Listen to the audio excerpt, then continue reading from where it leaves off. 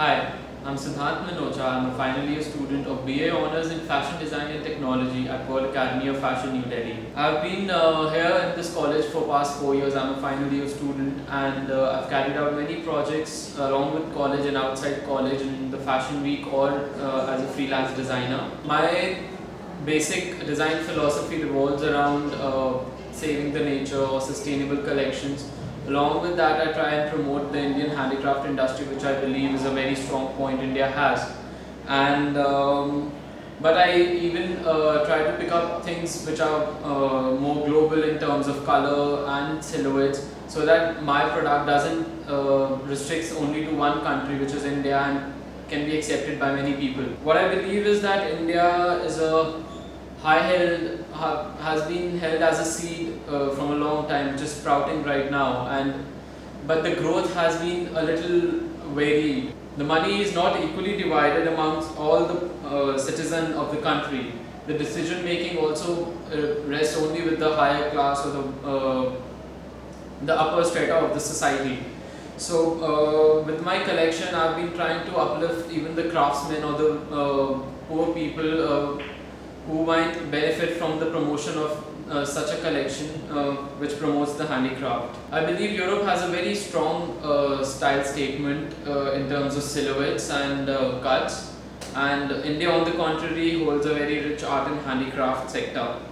So I've been trying to combine both the elements together to create a globalized collection. India has stopped evolving lately because of commercialization and the fast growth and lack of patience amongst people, whereas the handicraft industry requires patience and a lot of skill into it. But because of the fast-paced world, the commercialization has creeped into it, and it's been ruining the handicraft since a long time. With this collection, I've picked up a primitive embroidery technique called Phulkari, which is from a very fertile land of our country in India. The state is called Punjab. But sadly over there, the art and handicraft industry has been taken a back seat because the government allocation of funds have gone more towards the agriculture and the commercial textile part. So just to uplift this embroidery over there, I've tried to work on it in my collection, so that the craftsmen over there get benefited, and even the upcoming generations feel the need of carrying on their ancestral skill and developing it even further.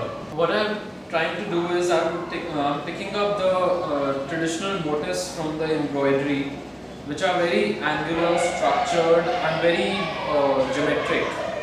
They're all based in a square, and since the embroidery uses the method of dance stitch, which goes only parallel to the cross grain or the selvage, so all the angles are 90 degrees in the embroidery.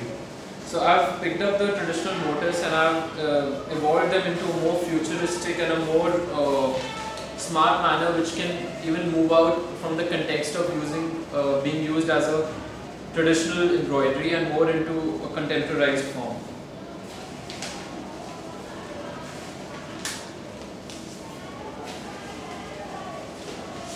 I've developed a few samples over here of this embroidery, and I've even tried to give it a laser cut over here just as a finish to the garment,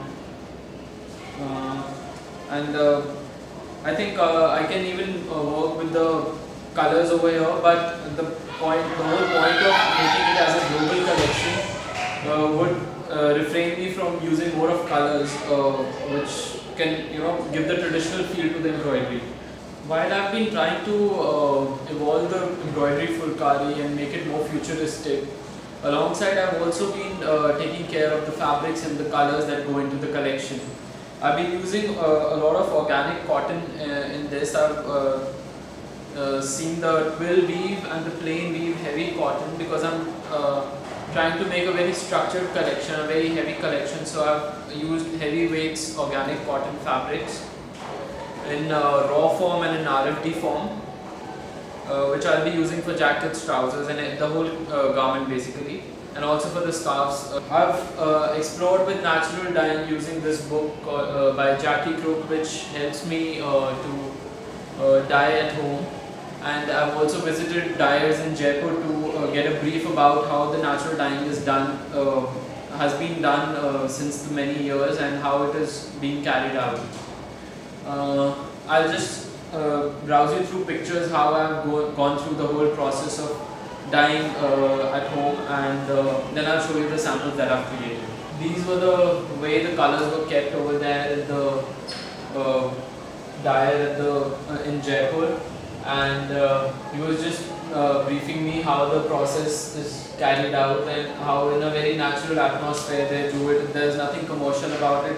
There's no machinery involved, only a man and his hands and a hot pot of water with dye. I tried dyeing at home with all the material and that I was briefed about. I was washing the cotton first, and then making the dye baths in which the fabric had to be dipped. Then the fabric was kept for around for various time intervals of 5, 10, 40 minutes, and the larger the time gap, the darker would the fabric come out to be. And the indigo dye which I had used also gets darker with the exposure to sunlight and oxygen, because it's initially green and then it turns out to be blue with the exposure to oxygen. And the temperature also needs to be taken care of in the whole dyeing process. If you keep it above 50, it would kill the dye. This was the stage of converting a raw fabric into RFD fabric, because that was an added process. A raw fabric can give you a darker shade, a RFD fabric can give you a lighter shade. So these were the samples that I've produced. I've tried to keep the chemicals to the minimum. I've just used a caustic soda, which is sodium hydroxide, and washing soda for RFD. And the first sample that I created came out to be very patchy, and because I didn't use caustic soda, which is sodium hydroxide, initially just to avoid the chemical. But then I realized, and when I spoke to other dyers, they told me that that is necessary. So I tried developing some samples along with that, and the result came out to be better. But they told me, since I'm dyeing a fabric, so it would come out to be a little patchy, but that would add as a visual appeal to the collection. I also dyed the silk yarn which I would be using for the embroidery, and this was the one which was kept for a shorter time, so it gave me a light shade, and this was kept for a higher amount of time, so it gave me a darker shade. And alongside, just for experimentation, I also dyed my t-shirt in this, just to see how it comes out to be. And the reason I chose indigo was because I had a lesser time and lesser technical knowledge about vegetable dyeing, and I was newer to it. The other colors require more precise temperature, humidity, climate, and specific moderants that need to go in. And indigo was the safest bet to do the natural dye, and the color was also very global, being a very indigo blue, which is accepted globally. So that is the reason I stuck to indigo blue as a collection, along with some raw fabric, which would create a wonderful combination of ecru and indigo. And since I'm using all the natural ingredients into the collection, so it's a very biodegradable, very near organic collection, and it's also my effort to reduce the global my carbon footprint, because all the processing happens at home or manually, and there's very less electricity involved, and only the stitching threads would be polyester, and a little bit of chemical going in the dye, not more than that. And even the embroidery is happening in the state of Punjab, which is just 200 miles from my workstation. So overall, like, it wouldn't be a very expensive collection, and secondly, it's all done manually and at home, so it would definitely reduce the carbon footprint of the whole collection. Thank you.